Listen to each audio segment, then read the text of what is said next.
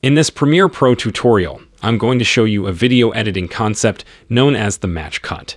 So, as you're watching, there's a bunch of different examples here that I've kind of come up with, where we're transitioning from one clip to another with just a simple cut, but we're either creating some sort of continuity in the motion, the texture, the shape of the image, or the camera, or the subject in the image, to create kind of a seamless transition from one cut to the next. So in this first example, we have a match of the subject walking, the kind of slow motion, the pace of it. But overall, it goes hand in hand from one to the next clip. It's a great transition that kind of connects these two clips, whether they're different scenes in a film or different locations, or they relate to each other somehow. In this case, we're using a moment of impact. So as soon as the squirrel blows these sprinkles out, we also cut to this fireworks scene, which could be great for some sort of montage or transition there. This case is really unique. We have a flower and then an aerial shot of a building where it kind of has a flower type of pattern. It's a great transition from this clip to the next that kind of connects the two shots together. So I put many examples here, but just to show you how you might do this.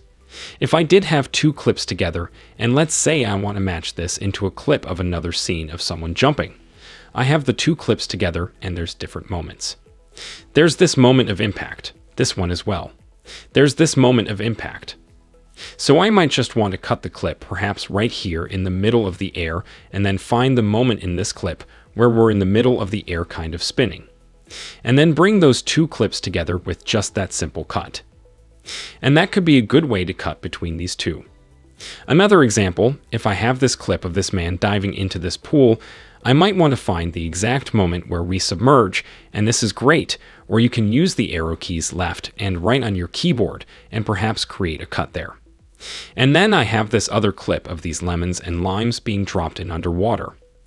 I might want to find a nice moment of impact on those, just trim those clips, and then bring them together and see how it looks.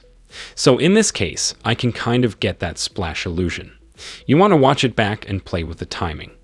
Another thing you can do to look at this is when you are editing the clips together, instead of doing it on the same track, you can also try doing it on the track above. So in this case, you can easily slide in or out, and there's other tools in the toolbar to allow you to slide your edit. In this case, I will be able to kind of trim and match, and then if I want, I can merge those clips in on the same layer. Now in the same way you can do a match cut, you can also do a same simple match dissolve. So I can add a cross dissolve there. Same idea, but you just kind of want to find the moment where the timing is right. The motion of the clips go one in hand with each other. And there's a lot of cool creative uses. This is a great way to make your project a lot more cohesive and bring it all together without doing any sort of fancy transitions.